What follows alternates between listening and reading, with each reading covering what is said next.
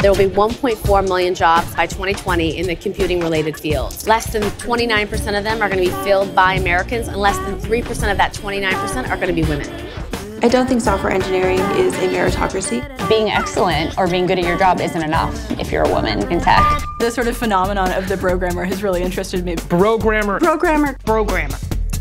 It's hard to encourage more women to come into an environment that will sexually harass them and not fund them. As soon as a woman gets introduced, it's like blood in the water. When companies started putting these full diversity disclosure reports out there, it became very obvious, wow, there really is a problem.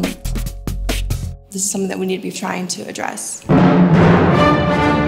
Women were the pioneer programmers. They've been written out of history, unfortunately. Grace Hopper came up with the concept of real programming languages.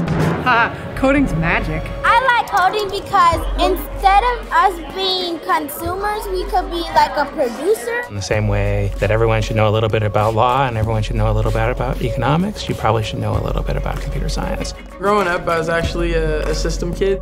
I didn't know that I could learn how to code like so quickly. The reason that there's a gap is actually related to some really real structural factors. Girls aren't encouraged to pursue computer science. They're overlooked because, you know, it's the boys that are good at science and it's the boys that are taking apart computers at age 9. Most students have no exposure to programming. Computer science should be a requirement in all public schools. This is a Rosie the Riveter moment because the jobs are here and we don't have the workers to fill them. For the digital revolution to truly be great, it can't just be for a certain set of people. I'm hopeful because I think that the tech industry could move the fastest. If we see the problem, we can debug it. This is our country, our cities, our communities, our children, our code. Code. Debugging the gender gap.